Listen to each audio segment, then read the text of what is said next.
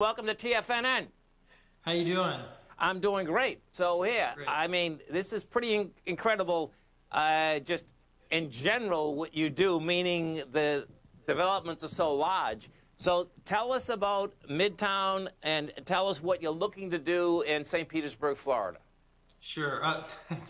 It's a big question. It is. I know. Trust me. You know, there's not many times in your professional career when you get an opportunity like what the Trop site is. Yes. And you know, we're fortunate enough that we've done something that's very similar in Midtown Miami before, where it was the old Buena Vista rail yard. So it was a brownfield site, meaning an environmental site. Yes. That was in the urban core of Miami, and essentially it was kind of the hole in the proverbial donut, much like the Tropicana field site. And in working our way through the transformation of that site, which initially was 55 acres, and then over time we acquired some additional pieces, like another piece known as the Chiquita banana site, which was actually the packaging and shipping warehouses for Chiquita banana. Okay. Because this was all along where the railroad used to run, Flagler Railroad. The site continued to grow eventually to where now it is approximately 85 acres worth of land. And it's a site that had 0 occupants when Midtown Miami was started. And, you know, 20 years later, there's over 6,000 people that live in Midtown. And the important thing is not just about Midtown and what it did, but you have the design district, you have Wynwood, which is the Wynwood Walls, a really popular and famous art area. You have the Edge district, Edgewater rather. Yes. So you have all of these other areas that have grown out of the growth and organically continued to prosper because of what we were able to do in Midtown.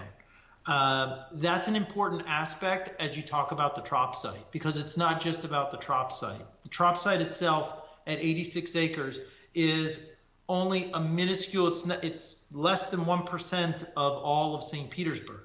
So it's what it means, it's what it can create that's important.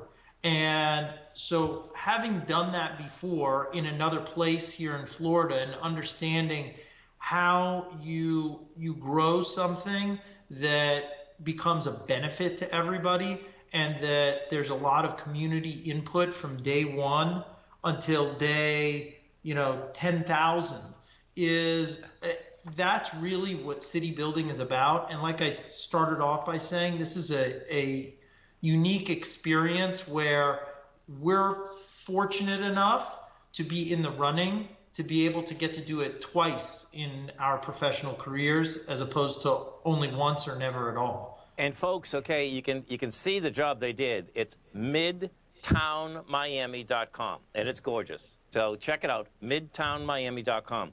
So let me ask you, you know, it's incredible, you know, and I've watched this whole thing come down because I'm a developer down here myself, all right? So it gets really intriguing.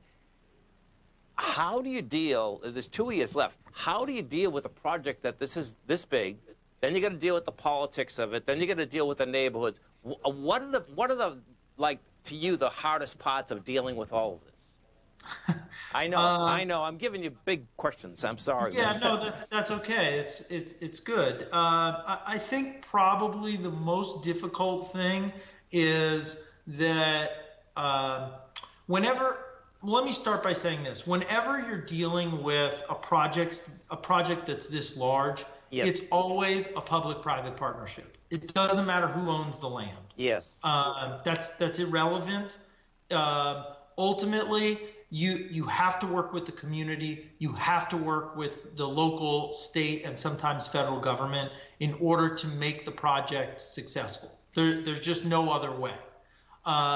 The difference is that in this particular instance, when you're dealing with a parcel that is currently a municipally owned parcel, that there's another party who's involved that we have no communication with yet, which is the Rays. Yes.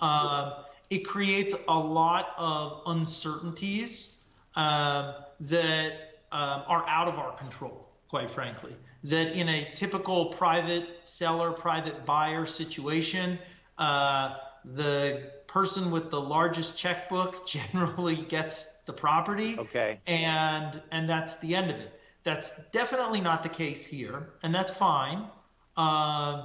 Because all those other factors would be just as important anyways, the community outreach, the working with the government, the working with local businesses, all of those types of aspects would be important otherwise. But there's, on top of that, there's still just this uncertainty that we don't know, none of us know if we'll actually make it to a finish line.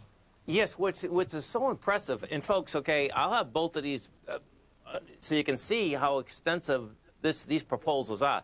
What is amazing to me, well, let me ask you this. Like, the extension, the proposal is so extensive, right? Like, in order to get to that point in your life, how did you get there? I mean, I know you did this once, but it's really extensive, man. It's pretty cool.